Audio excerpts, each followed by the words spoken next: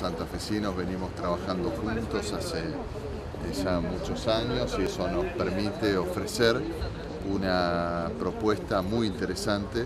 y muy completa para todo el año del turismo de reuniones y de eventos, pero especialmente en estos fines de semana largos y particularmente en Semana Santa, con una propuesta cada vez más profesional, más atractiva y más interesante, que es un esfuerzo del conjunto, del gobierno que viene sosteniendo ciertas políticas, pero también del sector privado, hoteleros, gastronómicos, prestadores de servicios. Bueno, yo diría que toda la ciudad se prepara porque es un momento de descanso para muchas familias y para mucha gente, pero un momento de trabajo intenso para quienes se dedican al turismo, y en nuestra ciudad hay cada vez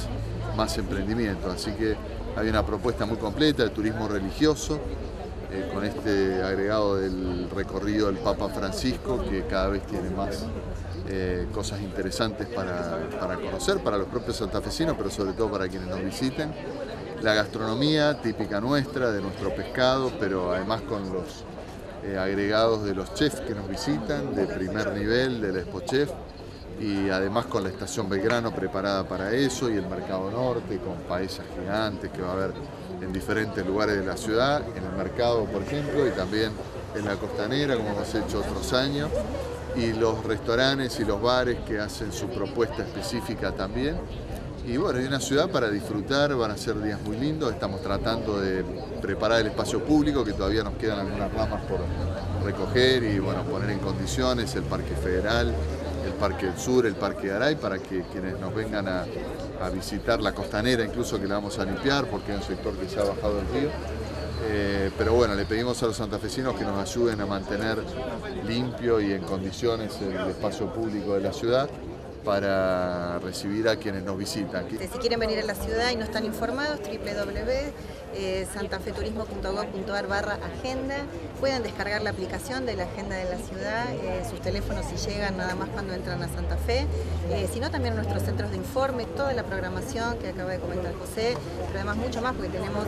Santa Fe sostenido, vamos a tener la posibilidad también de visitar nuestro pincho de chiquito que tanta gente elige, y bueno, muchas otras propuestas, Santa Fe en bici que también se suma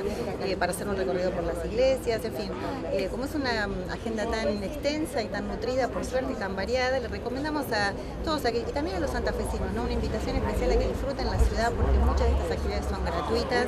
el clima aparentemente nos va a acompañar, así que simplemente estar informados. En nuestros centros de informe vamos a tener un puesto de informes especial en el puerto de la ciudad de Santa Fe, que muchísima gente visita nuestro puerto, el catamarán, el shopping,